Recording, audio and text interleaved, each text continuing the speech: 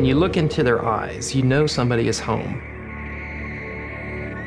They're an animal that possesses great spiritual power, not to be meddled with.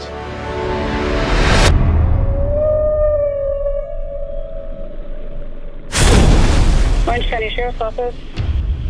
We need SO to respond for a dead person at SeaWorld. A whale has eaten one of the trainers. Tilikum, though, is the one that went after her.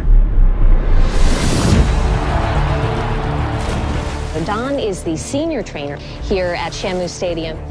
She captured what it means to be a SeaWorld trainer, that it made me realize what happened to her really could have happened to anyone. I've been expecting somebody to be killed by a Tilikum. We weren't told much about it, other than it was trainer error.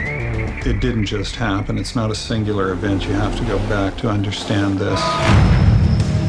The speedboat herded them in, and they could just pick out the young ones. This is the worst thing that I've ever done. When Tilikum arrived at SeaWorld, he was Twice as large as the next animal. We stored these whales in what we call a module, which was 20 feet across and 30 feet deep, and the lights were all turned out. Probably led to what I think is a psychosis. All whales in captivity are all psychologically traumatized. It's not just Tilikum. If you were in a bathtub for 25 years, don't you think you'd get a little psychotic? Dawn would tell you that it was her mistake. They blamed her. It's just a bold-faced lie. I was just instructed to get rid of the tape.